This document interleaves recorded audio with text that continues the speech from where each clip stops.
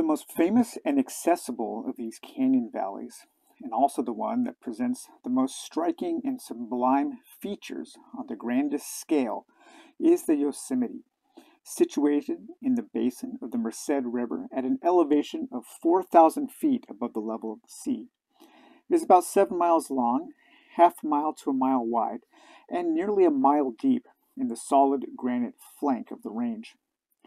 The walls are made up of rocks, mountains in size, partly separated from each other by side canyons, and they are so sheer in front and so complacently and harmoniously arranged on a level floor that the valley, comprehensively seen, looks like an immense hall or temple lighted from above. But no temple made with hands can compare with Yosemite.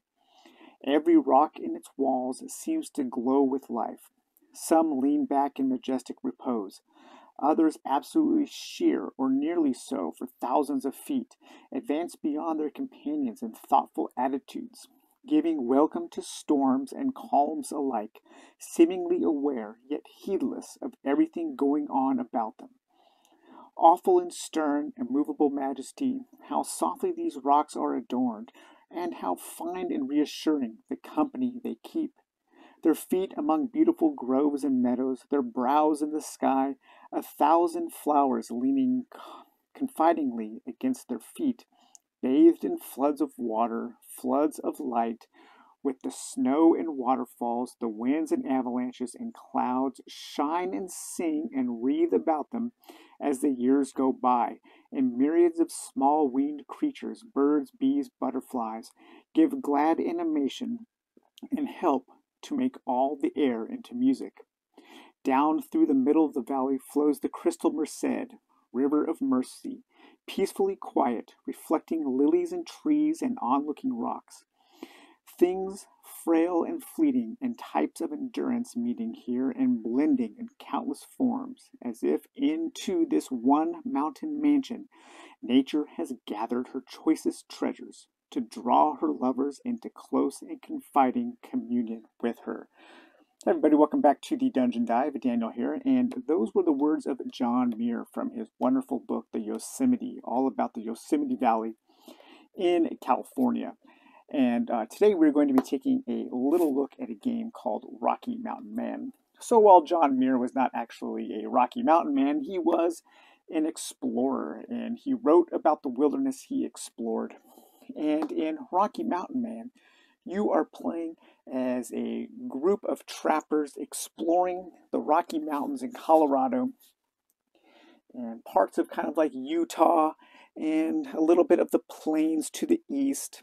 You are exploring this land, trying to map out the somewhat dangerous territories while you are making deals, perhaps fighting, perhaps becoming friends with the tribal people of the land, all in the hopes of setting up traps to catch your beaver pelts and really just make it out of this treacherous wilderness alive. So this is a pretty interesting game, Rocky Mountain Man, and it says it's a solitaire to two players, 2 hours to many more.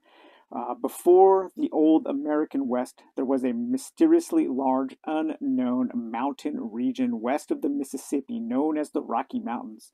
Characterized by its rocky geography, this mountain range spans from northern New Mexico into Colorado, Utah, Wyoming, Idaho, and Montana, and ending in British Columbia. The mountain men were the first people of the young United States to venture into the unknown Rockies and begin to live among it.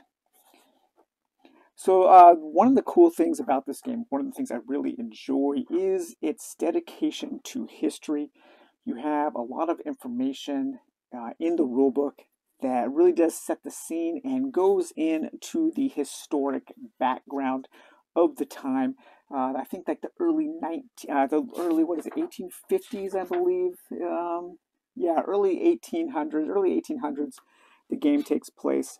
And one of the things that I really appreciate is its attention to detail and how it depicts and treats the tribal people, the natives, the American Indians, and it has the rule book has a nice section in the back about American Indians versus indigenous people, how the creators of the game studied the people of the Ute tribes, talked to them, read about their history to determine what to call them in the game. And just it feels like this game does a really respectful kind of takes a respectful look at everything that was going on during this time, and I do really appreciate that.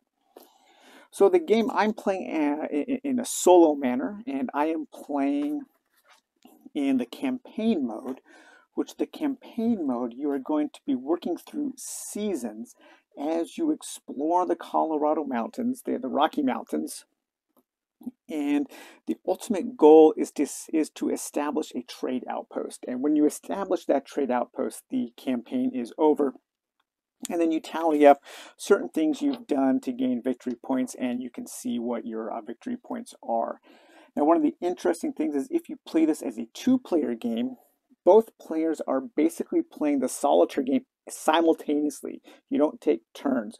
You're both playing together on the same map, working your way. And what you do is, even in the solitaire game or in the single player game, is you pick a time limit for each season. So you can play like a 30-minute seasons to an hour, and then you set a timer and you play for that many minutes, or 30 minutes to an hour, and then that season is over, and then you go on to the next season. So right now I am in summer, and each season is going to have different things that affect the game, with summer and spring being a little easier to get through, and fall and of course winter being very harsh, because the winters were very harsh in this land to survive.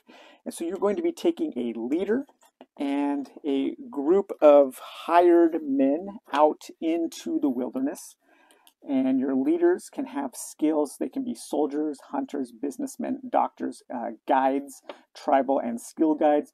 And you can also take tourists and garrisons out. Tourists want to visit certain site locations, and they will pay you a lot of money to go to those locations you can be like a tour guide. But right now, my leader is a businessman, because really the businessmen were an important part of exploring the American West. And I have in my outfit here, I have 2 soldiers, I have 2 hunters, I have a doctor, and I have a Ute guide and a Shoshone guide. Right now I have 11 beaver pelts that I have captured in my traps that I have set along this trail here that I am exploring. I have 37 rations. Each turn, at the end of each turn, you're going to have to hunt, and you want to get as much food as you have people in your outfit, and any difference you have to make up for with rations. As you run out of rations, you might start to starve, and then your crew members are going to leave. I have 10 rifles, so I have 8 people in my outfit right now, and I have 2 extra rifles to use for trading with perhaps some of the other trappers that might come out, like NPC trappers, or maybe I can trade with the tribal people that I come across. I don't have a canoe right now. Canoes can be used for quick travel down the Colorado River or the Arkansas River, or any offshoots or any little rivers and lakes and bodies of water that you find as you are exploring. I have 9 ride mounts. I had 10, one for each. So as you are exploring, as you are moving from hex to hex, all of your people, if they're all on horse, you get a certain number of movements. And if one person is without a horse, then you have to go on that slow travel. But I also used a horse to trade with a tribal people that I found here. And I have 2 pack mounts, 2 mules basically. I am not playing with the advanced rules where I keep track of weight, but I think the next time I play the game, I will. So the game itself, if you are new to this kind of like hex mapping, a little bit of a war game style of rules and kind of sensibilities, I do recommend watching the how to play video from the creator. I found that really useful, It's a long video at about an hour and a half, but I watched that and then read the rule book, and I had no problems learning the game from that. But the game is going to be divided into turn sequences. The first turn, the first sequence, the first phase is you're going to decide how you are going to move. You can move into an explored hex, an explored adjacent hex for one movement point, and that will give you, that'll be an easy move where you don't have to draw for danger. But if you move 2 or more hexes, or you move in from an explored hex into an adjacent unexplored hex, that costs 3 movement points. Well, then you're going to have to draw for, you're going to have to look up your danger draw. And the game comes with some sheets of cards that you are going to have to cut out on your own. And these cards are multi-use, and it's really interesting, really good use of cards. I'll go over how each one is laid out here. So if you move more than one hex, you're going to have to draw danger. So you discard the top card and you look at the top here, and the top is your danger. And these are going to be all different kinds of dangers that you're going to have to face, and they will often have an identifying terrain that if you are in, then you will face that danger. So for instance here, horse crossing plains breaks leg while running. So if you are in the plains and you then one of your horses breaks a leg while running, and it must be killed. Horse supplies food instead of hunting. So you will lose one of your horses, but you will get food for that turn. Some of the other dangers on natives: destroy the nearest traps. You might have to destroy a trap that you've put on the map there and remove the trap, but you can also reuse the trap. In the night, if you are in an alpine terrain, the natives raid, stealing D6 horses. One horse on a river, so if you are on a river space, breaks its leg and must be killed. Then sometimes you will have to roll for different events, and there's a whole bunch of charts in this game. And here is one of the main pages of all the charts. You have different charts for crossing dangerous rivers, for getting lost, for combat, for discovering mountain passes, for checking for traps, for hunting, for mountain climbing, for searching for animal trails, for when you encounter different trappers, when you encounter Spanish dragoons, and you also have a danger event chart. So you will have to roll on this chart and all kinds of dangerous things can happen. So it is pretty easy for your crew members in your outfit to get killed outright in the game that the creator was playing. On his very first turn, one of his members got struck by lightning and died. So, and he hadn't even left Missouri yet. Pretty funny. But then you can move into an already explored hex. So then you're going to have to draw a card, and you're going to have to look down in the lower left corner to see if you have some kind of encounter. And if you do have an encounter, then you're going to draw one of these encounter chits, depending on if you are in the northern region, the central region, or the southern region. And those are going to be different things, like maybe a band of competing trappers will come out, possibly some Spanish dragoons, or some different tribal people. And anytime you discover a new tribal people, you have to declare a tribal policy, and you can approach them, you can hide, you can approach them to trade, you can try to become friends with them. Then you roll under friendship table. There's a chief table, so you can choose to have combat with them, you can try to cheat them, you can ignore them, and then sometimes the tribe will also have a strategy in the way that it approaches you. And depending on how that interaction goes, you can trade with them, you can fight them. And if you fight them, there's on the backs of these cards are called the Warpath cards. And these are going to be little individual charts that you will roll on to help determine what kind of combat you are going to have. So one of the main things you're going to be doing though is you're going to be moving into unexplored hexes. So right now, this is a hex that I have explored. It was a mountain, and I found a pass. The pass means that it's easier to travel through that mountain on upcoming turns. So if I was going to be moving from here to here, that would cost me a movement of 3, so I would move that. First, I would roll on the lost chart to see if I was lost. So on the lost, if you roll a 1, 2, or 3, you are lost, but you get bonuses depending on how many scouts you have. And right now I have 2 scouts. And if you see, my scouts are actually tribal people. They're American Indians here. I have a Ute and a Shoshone.